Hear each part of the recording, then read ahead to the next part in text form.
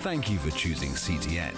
And now, it's time with Herman and Sharron. I love you. Thank you for joining us. This guy right here, he wrote this book, Carl Gallups, and we are embracing, put your hand up there, Carl, right there. We are embracing this sign. This guy right here, he's also president, but he's president of the CTN network, Christian Television Network. This guy, do you recognize him? He's president of the United States of America, probably one of the most despised among the Democrats and other idiots that we've ever had as president. And you spoke at one of his rallies or something, didn't you? I did. I had the great honor of opening the 2016 January rally in Pensacola, Florida. I think it was his first Florida rally. And wow. And his campaign asked me to open it. And you didn't have your... Very honored. What a great honor of my life. And you didn't have your police officer's uniform on? No. How many years been a pastor? 10 to 11 years in Florida law enforcement with 2 different sheriff's offices. Most of that time was spent with those 2 different sheriff's offices. But I've been in the pulpit for probably 33, 34 years. Did you get a kind of a, I don't want to say cocky, but I'll say it, superior feeling attitude with all those guns and vest and that uniform on? No. It was a humbling thing. When you put the badge and the uniform on and all those guns, you make yourself a target. Wow. So it was especially like today. most anyone else in uniform. I admire the men and women in uniform in our streets as well as all over the world serving the military because of that. I know what it's like. And you spent a lot of time in Branson. Yes, I do. Yeah, with Jim and Lori at the Jim Baker Show. I sure do. I'm very blessed. Amazing guys. They're great friends of mine. They are. They're amazing. Can you join me? Because I want you to meet my wife. Yes, I would love to. She's actually down here. I know her. There she is. Follow me. There's your chair right there. Okay, fantastic. And he knows me. Oh, does he really? Yeah, he does. It's always great to be with you, Sharron. Glad to have you, Carl. What a book. This is truth. I knew he was smart. I mean... Be careful now. But when you read this book, you'll go, and it's what I did. Right there it is on your screen.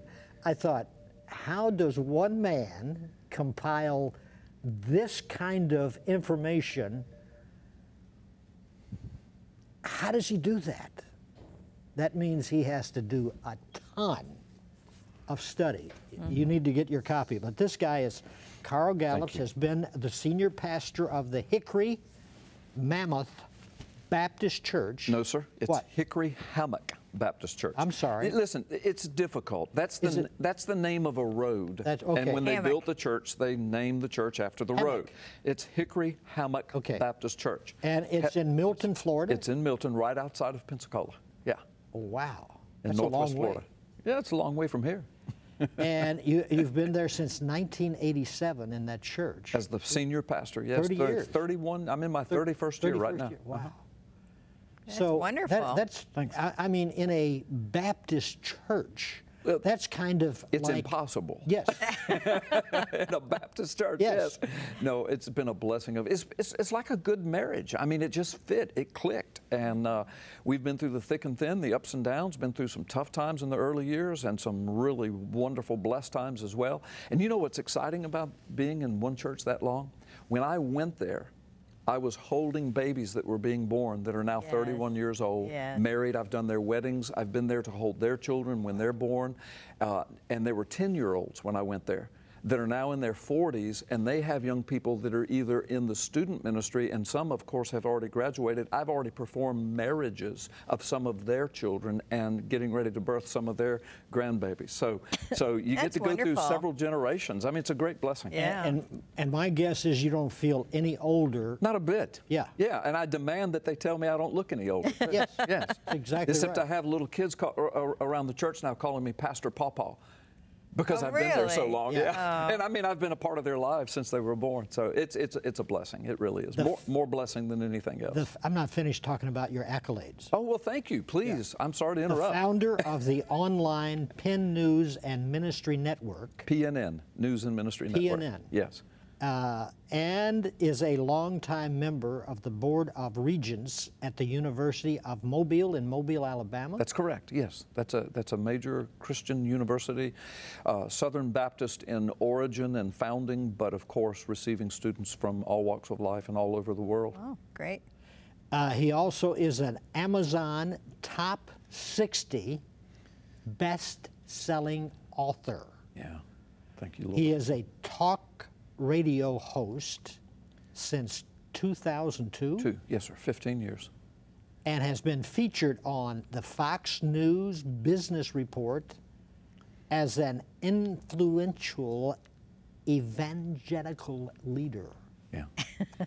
Yeah, thank you. That was back during, especially during the Trump campaign. The Fox Business Report featured me with Pastor Robert Jeffress out of, Yes. and then Jerry Falwell Jr. and a couple of others, because we were some of the very first in the nation who, you know, are known in the public to endorse Donald Trump publicly for president. Yeah. And you're still at the same church, because, I mean, you know, Still there. I had I think. Jeffries on recently, and I said, how do they put up with you there? I know. I love Dr. Jeffress. Yeah, Yeah, He's I a know. great I mean, guy. you talk Wonderful about gutsy. guy. Yeah, yeah. No, he is. Because Absolutely your is. congregation may Yes. hate the guy, Yeah, right? yeah, yeah, yeah. I know, and I'm not comparing myself to the stature of Dr. Jeffries, but I also, over the years and 30 years, have taken a lot of stands that people would see. It's interesting because they would call them now bold and courageous and all of that, but 30, 40 years ago, back when we were all younger in the ministry, what the things that Dr. Jeffers is saying that I'm saying now were just, I mean, most Normal. pastors said that. They were Yes. normal. Now Normal. we're considered the outliers That's right. and All the of a sudden- right-wing, you know, conspiracy theorists and all this stuff. I mean, it's just listen, the Word of God hasn't changed. The culture, the world's culture is obviously changing around us quickly. Yes. Yeah, the gods are behind the thrones around the world, the fallen ones. And so yeah, things are changing rapidly. And so for a man like Dr. Jeffers or myself to stand and to say, thus saith the Word of God, even in the United States, the largest Christian nation the planet has ever seen, even here, we're falling away from that, falling into an apostasy. So what used to be normal just a few decades ago is now considered to be on the outlying edges. Isn't it amazing that the President of the United States has done more to promote Christianity than the presidents that said we're born again? Yes, more than any president in my lifetime. Yeah, including Ronald Reagan, who I adored. Oh yes, me too. But I mean, you know, and he did, and I mean, you know, he proclaimed Year of the Bible and would speak about God in the Bible. I've got and all monuments in my house of Yes, him. yes. So not taking anything away from him. Statues. But yeah, Not monuments. yeah, statues, not monuments. There you go. Thank you. Idols. Yeah. Yeah, right. And she's thinking about tearing it down. It's like all the monuments. That's right. Altars Yes. and everything. Yes, burning incense. Yeah. But truly, Donald Trump. And listen, I say this all the time in interviews. I did support him. I did come out publicly. I was asked to open one of his rallies, and I'm honored with all of that. That will be things that I will treasure the rest of my life. But I have always said that I don't consider Donald Trump to be the savior of this nation. He doesn't think of himself like that. I don't consider him to be an angel from heaven. I do say that it appears to me and a lot of other believers that God somehow has his hand over that man, no doubt. And the Lord is using him. And back during the election, when so many Christians were talking about, well, I don't even think I'm going to vote, I said, please, please, please, please, please do, because what I'm praying for is not that Donald Trump will be our Savior, but that the Lord would maybe use him to give us a little breathing room, because the way it was going, That's right. we were going to be, you might not be on the air. I may not be in my pulpit right now. That's right. That's where it was headed, and may still go there in the years to come. But I was telling Christians, please get out there and vote. You're not voting for a priest or a preacher or a Sunday school teacher or a pope or a bishop. We're voting for the next president of the United States. Let's vote that God would put his hand over him to give us, the believers, some breathing room. But he just kind of put his finger in the dam for really a little has. while. I think but you're he has. right. I agree with you. It'll come like a flood when he's Eventually, gone. yeah. Yep. That's what I believe thus far. Some of your titles in your book, I made a copy that read some of this is some of the chapters in the book. I learned. Several years ago, I was on one of your shows, and you shoved my own book in front of my face. See, you remember it, so I know your audience does. And I was horrified. I was horrified. We're live on the air. You hand me the book, say, "Here, read this." Yes. I didn't have my glasses, and I was doing this, and then you gave me your glasses, and I couldn't read them. That didn't work very well. And I had to assure your audience, I can read. I promise I can read. I just don't have my glasses. Prove it. Okay, what did you want me to read? Some of the chapter headings. Oh my gosh! Well, I'll just start going down. There's 36 chapters, but they're like 6 or 7 pages. I try to write for the reader, and you were bragging about all the information that's in here. I mean, it's phenomenal. Thank you. You're very kind. But I hope you would agree with what I'm getting ready to say. I wrote this so that every pastor and every person in every pew across America would understand it. Yeah. And I don't mean to be talking down to people. I'm just saying that even though there's a lot of information, I tried not to write it at some doctoral academic level. I wanted the people in the pew to get this. Carl, what's your book about? Yes, thank you. It's called Gods and Thrones. Yes. Yeah. It starts off, did you know, the seen and the unseen, meet the relatives, restoring paradise, Elohim, the heavenly council, and right on through. Here's the deal. Let me tell you what it's about. Then you might want to know what the title means. This part right Nakash, here. Forgotten Prophecy, Elohim. See, I don't need my glasses to read that because I actually know the title of my book. Okay, there it is right there. Now explain what that phrase is all about. All right, can I first say what the... You can do... He wants to answer my question first. You guys have asked me 4 questions. What's the book about? What's the subtitle about? What are the contents? Yes. Ladies first. And what does it mean? What does the title mean? Okay. Ladies first, Miss Sharron, you've asked me, what is the book about? Let me start there. That's Southern, Miss Sharron. Yes, it is Southern. Yeah. That's true. Yeah. That's true. Thank you. My mom and dad raised me correctly. I'm getting off the subject. Go ahead. What is the book about? Okay, the book is about this. I start in the first chapter, first verse, and literally in the Garden of Eden in the 3rd chapter, and I move through the entire Word of God, bringing back, connecting the dots, trying to once again infuse the understanding of the supernatural message of God's Word. Now, I know there are Christians listening saying, well, we understand that, but a lot of preaching doesn't, and a lot of people in the pews do not understand the supernatural realm, the supernatural message, the idea and the understanding of multiple dimensions of reality. From Genesis to Revelation. Yes, from Genesis to Revelation. I lay down the theological groundwork in a way I think that everybody can understand. But it's stuff you've probably never heard preached from a pulpit, never had in a Sunday school lesson. I had to read some of the chapters twice to get it. Yeah, to soak it all up. I mean, it's not like I got that. Right. I mean, trust me. Yes. When you read it, you're going to have to go. It's not difficult. What did he just say? It's not difficult to understand. It's just that most Christians have never heard this.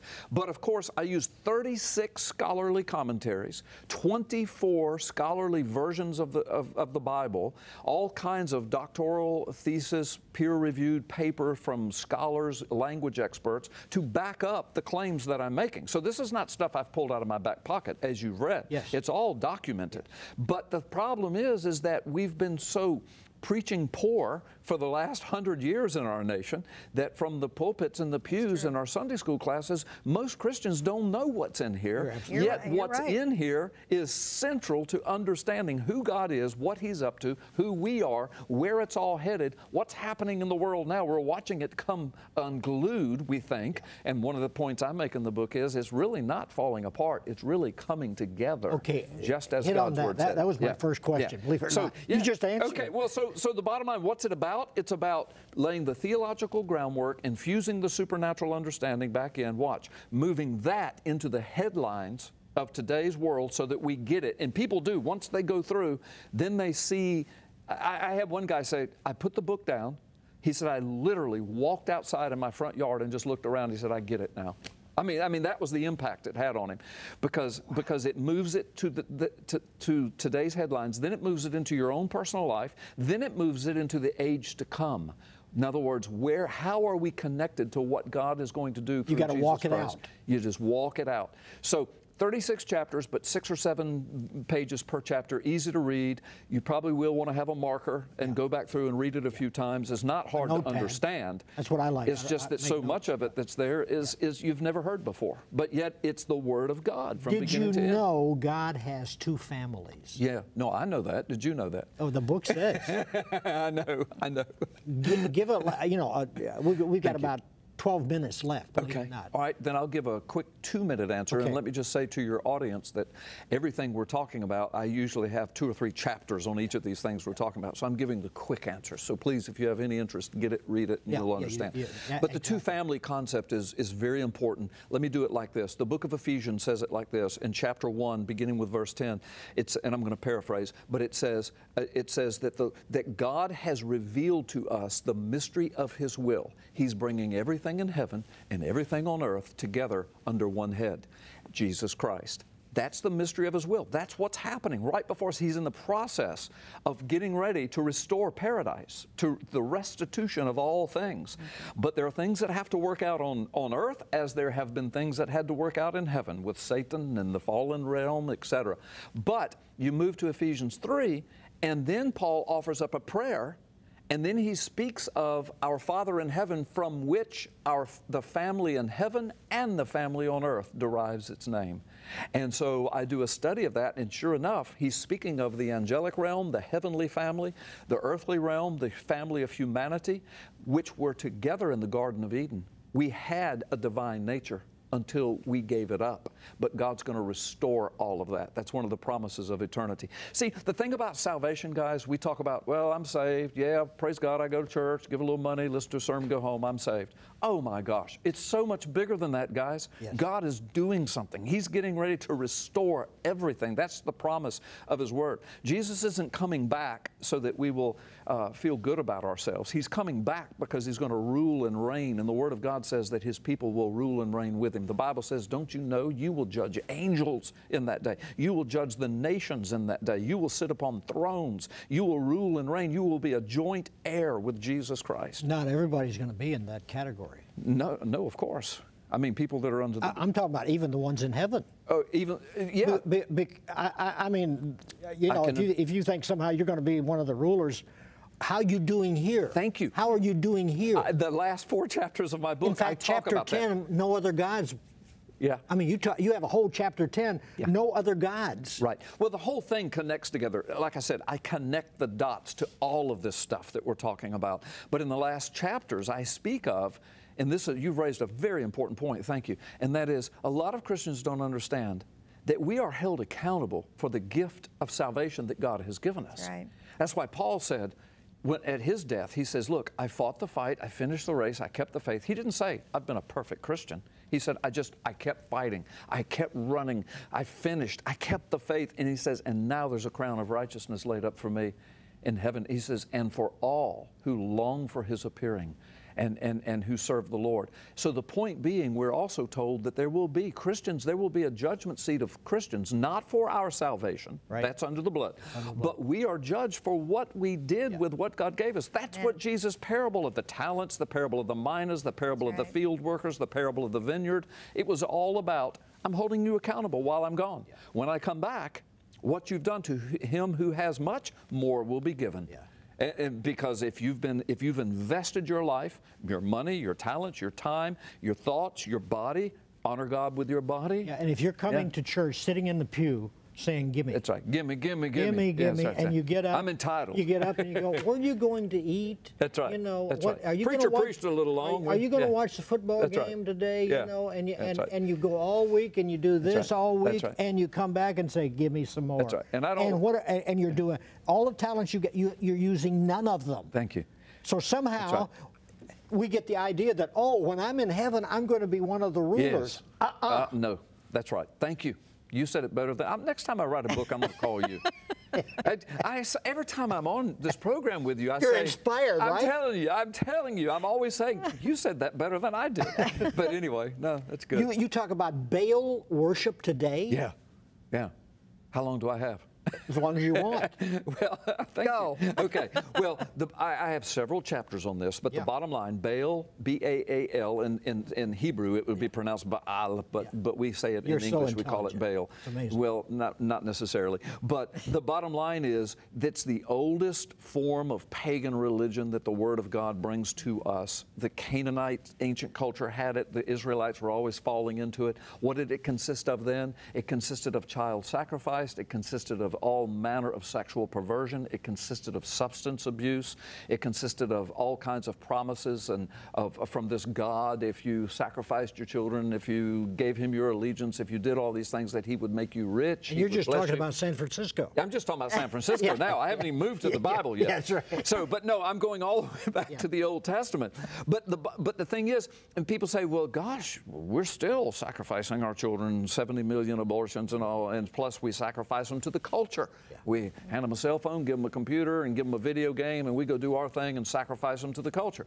I mean, I can go through all sexual perversion, substance abuse, all of that was involved. So we're still at the altar of Baal if we're not thoroughly immersed in a biblical worldview, which is what God said, don't be conformed to this world, but be transformed. And I'm telling you, it's a fight, Carl. Yes. Oh, I know. I mean, I'm 78 years old. I'm still fighting to keep sin back there and to keep righteousness here. Yeah, it's a day by day. I thought you were getting ready to point to Sharron. I'm still fighting to keep her straight. I mean, you did this, and I mean, it scared me. This girl, Mother Teresa.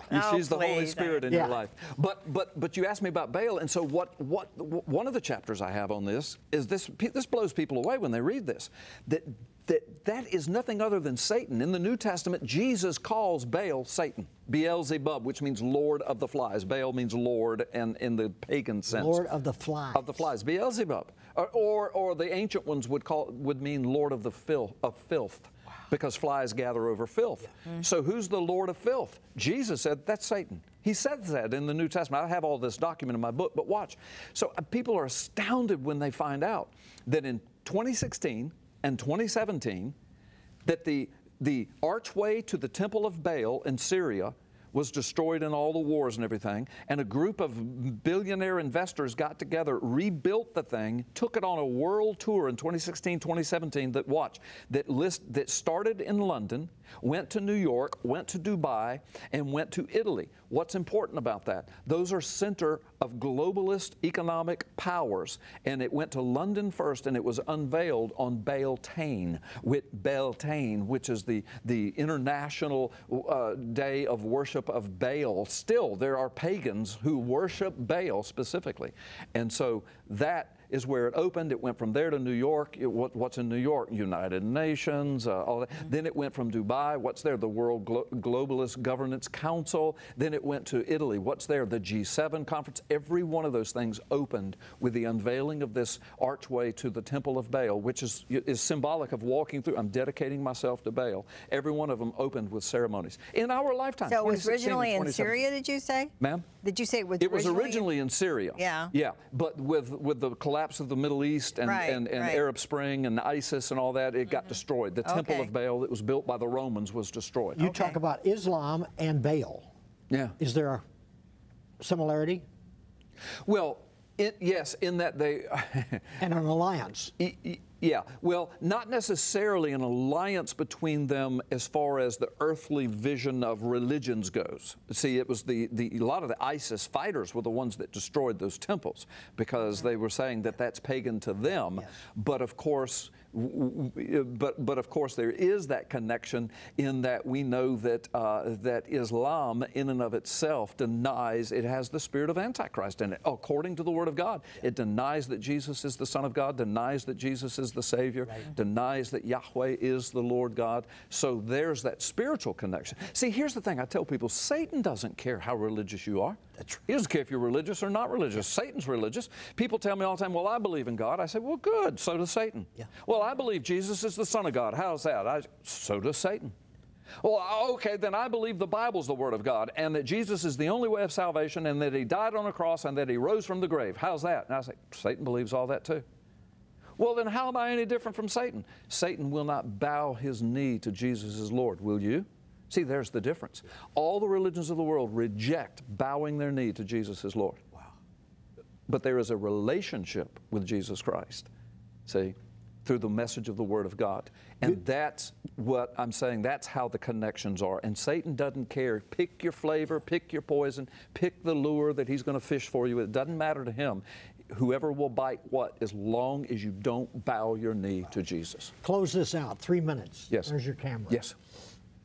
Oh, okay. You mean like right now? You want me? I get to preach for 3 minutes? Yes. You know how hard that is for a Baptist preacher? Yeah. Think of it as 15. Yeah. Well, the most important thing I would just say is thank you for having me on.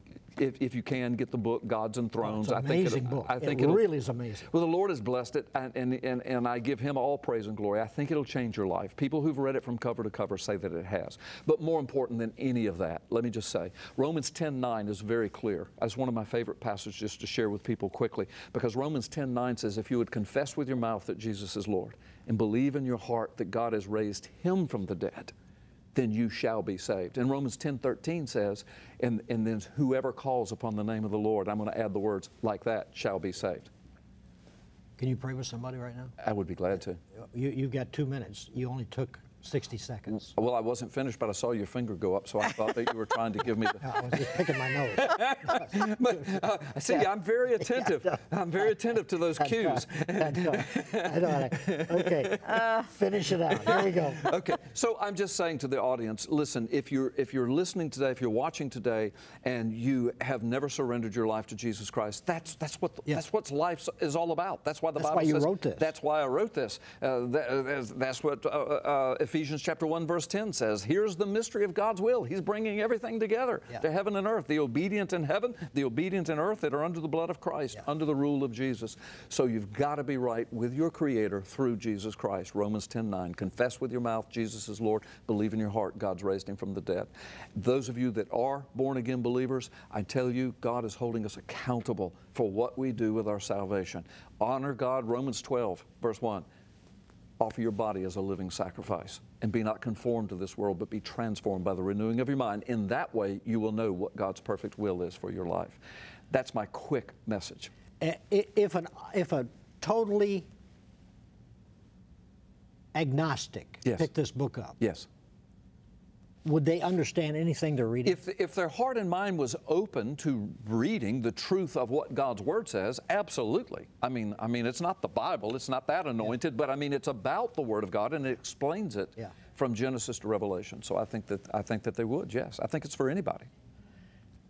Get your copy. Dave's going to show the cover one more time. Go to that website on the screen and get your copy. And you folks that know the Word of God, you know, I've done a lot of these interviews. We're looking at this is our 38th year.